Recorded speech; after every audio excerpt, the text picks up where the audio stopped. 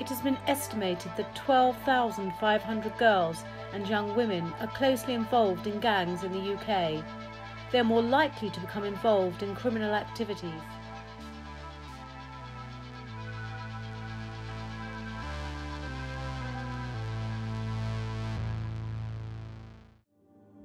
Age group 10 to 15, more girls than boys in gangs in the UK. I realised that I had to leave the gang after the third time I got stabbed.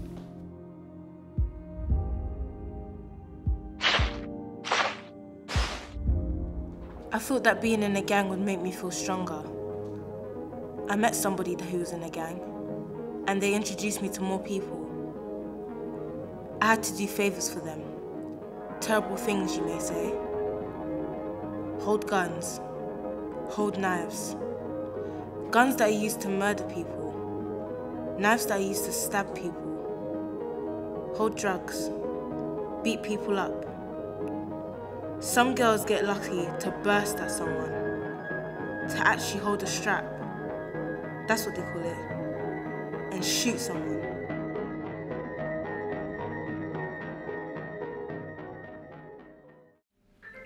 Most days you get asked to do things to prove your loyalty, to see how bad you can finish someone. You approach them, the second you catch them off guard, you start to bang them up proper. If they resist, you floor them.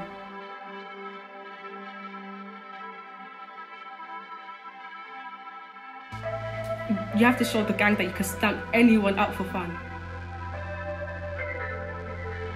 Then you take their shit, warn them, then dash.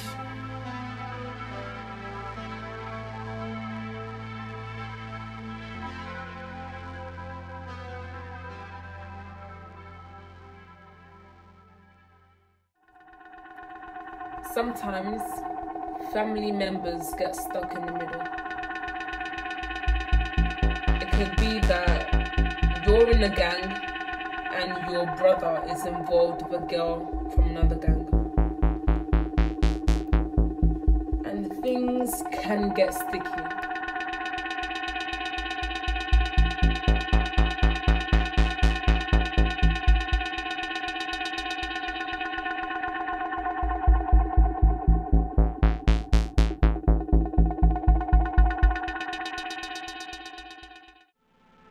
They could grab you, dash you in the boot of a car, drive you somewhere and psychologically break you down.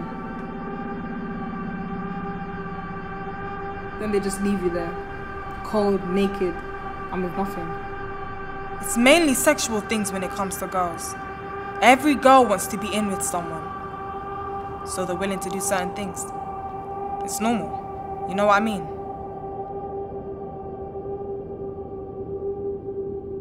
Girls are often used to sleep with 10-year-old boys to induct them into gangs. Sexual exploitation can have a long-term effects from an early age. Can you hold this for me then? They gave me Benz, which is the smallest amount of weed you can hold. And then they're like, can you give it to my friend, yeah? Which I didn't know was the leader of the gang. I'm like, yeah, cool. And then after, I gave it to him, and then she was like, yeah, I did this to test to see if he was a loyal friend. So do you want to be a part of this gang that we're in? But she didn't say gang. I didn't know it was a gang until like weeks until I was in.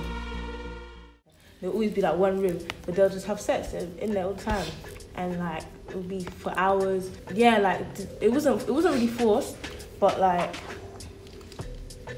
It depends on how they feel. Like sometimes they'll be like, oh, I don't want to do this, but I'm gonna have to do this anyways, just so I could keep myself safe.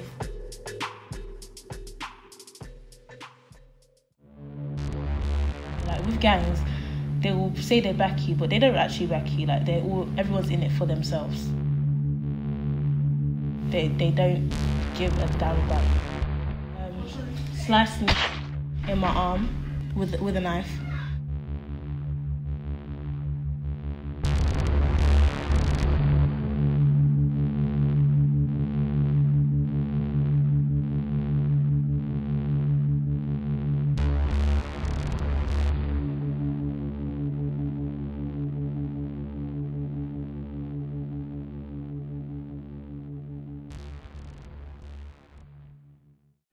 selling drugs.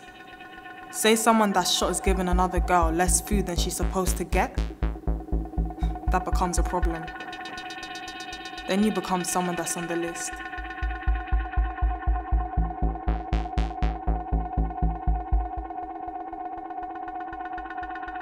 The hit list.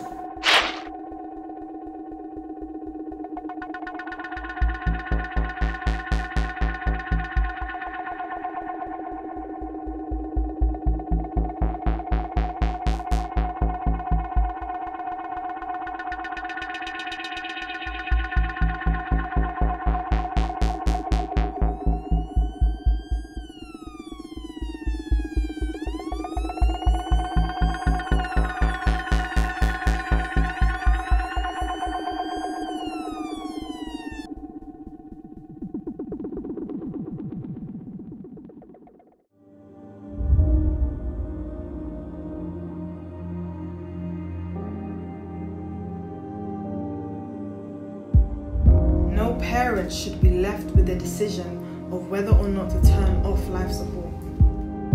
No parents should lose their child. It was a weird experience because I was in a cell. I was thinking like, what's my first time in a cell gonna be like? I didn't know what to think. You're really isolated. No one's really there.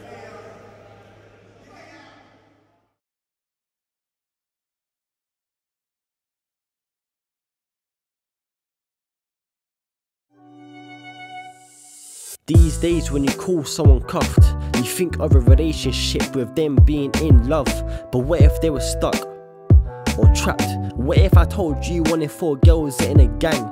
Peer pressure by the older man them to hold drugs, have sex working for him, doing nothing in tandem. If she threatens to leave, she's getting threatened by a knife for her life, so she carries on, but she knows it ain't right. The man them say it's all about loyalty, but all they care about is paying off their lawyer fees, and they see the young girls as a way through. But it's a suicide mission with no escape route. They know police ain't searching their private parts, so that's where they hide drugs when flashing lights go past. This is the honest truth about some sad realities. This shouldn't be so casual when it's causing so many casualties.